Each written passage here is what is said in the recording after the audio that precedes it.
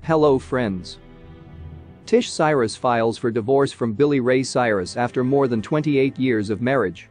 Tish Cyrus and Billy Ray Cyrus are ending their 28-year marriage one more time. Tish Cyrus filed for divorce Wednesday in Tennessee, citing irreconcilable differences, according to court documents. The divorce complaint also states that the couple has not lived together for more than 2 years. This isn't the first time Miley Cyrus's parents decided to call it quits. In 2010, Billy Ray Cyrus filed for divorce but withdrew the petition a few months later. Tish Cyrus then petitioned for a divorce in 2013 before the couple decided to work things out. The country crooner and Tish Cyrus, who manages her daughter Miley's career, have 5 children together: Brandi, 34, Trace, 33, Miley, 29, Braison, 27, and Noah, 22. Billy Ray Cyrus broke out in the early 90s sporting a long brown mullet, torn t-shirts that showed off his muscled arms, and basketball sneakers instead of cowboy boots, and has been a mainstay in pop culture since.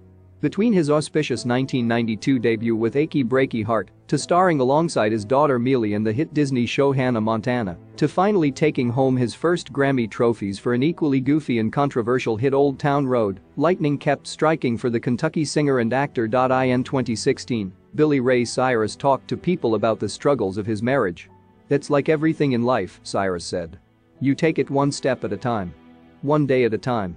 I think one of the most important things in life and in a relationship is you make adjustments." Actress Tish Cyrus has constantly been seen by Miley Cyrus's side during special moments and performances. Last month she shared a photo on Instagram of her daughters Miley and Brandi Cyrus giving her a kiss on the cheek.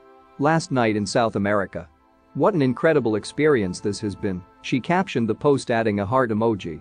The South America trip also provided a scary experience for Miley Cyrus, who shared on Instagram in late March that her plane had to make an emergency landing after it was struck by lightning as she traveled to Asunción, Paraguay, after a show in Bogotá, Colombia.